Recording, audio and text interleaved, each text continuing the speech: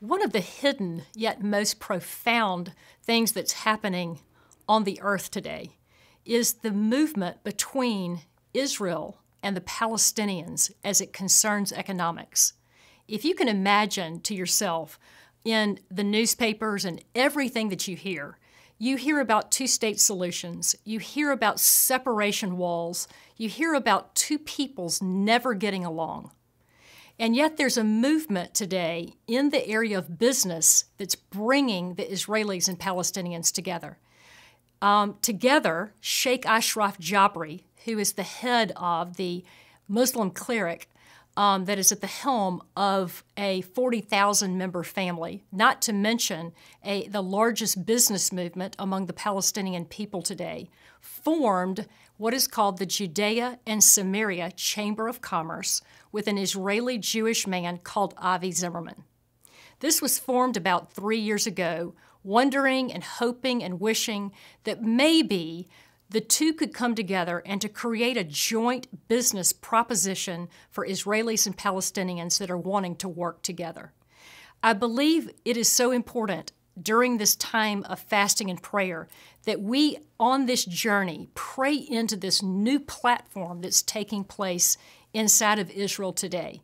As a result of their commitment to see this business endeavor come to the fore between these two people groups, God has blessed them and caused 700 businesses to form just in the last couple of years. If there is a movement on the face of the earth today, it is between the Palestinians and Israelis who want to shed pretense, who want to put the enmity behind them, and they want their children to prosper inside the area called Judea and Samaria or the West Bank. They want a new lease on life. The Palestinians don't want to be a low-income refugee status. They want to see themselves prosper.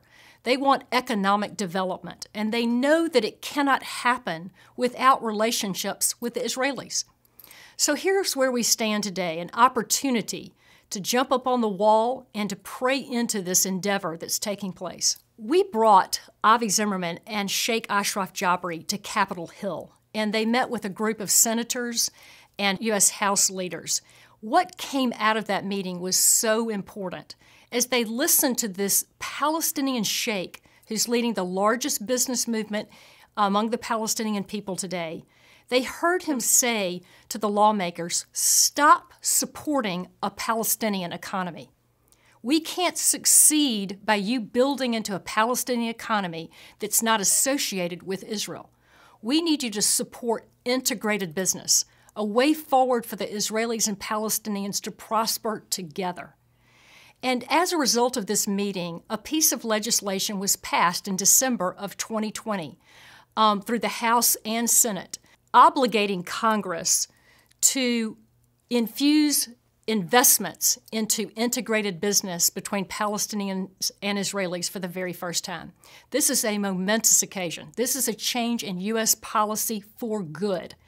And we believe that God is raising up this movement inside the Middle East today that coincides with the Abraham Accords, the treaties, the very first formation of Arab treaties with Israel and the United States.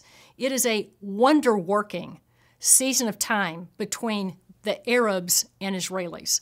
And I think it's important that as watchmen on the wall, we stand at this momentous occasion and understand what's happening, and we call forth these things that God anticipated would take place in these last days.